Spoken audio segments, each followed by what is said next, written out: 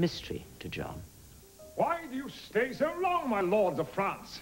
I was shy of him. I was nervous of this great guy, and I was new in the company.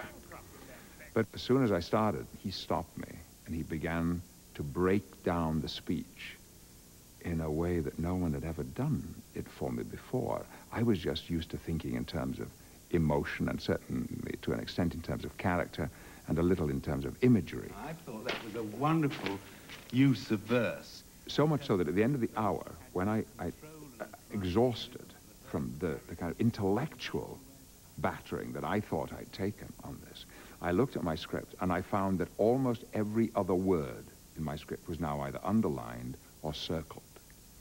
And I wondered how I could possibly translate all of this, this intense masterclass in verse speaking that I've been given, into a living performance. But I struggled with it, and a few days later I had this 45-minute session with him.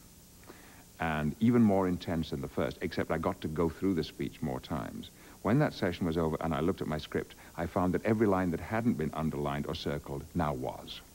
So, in a sense, what he had said to me was, there is not a word that is insignificant in this speech. Everything has a significance, a meaning, and a place, and it's all linked to all of the other significant moments.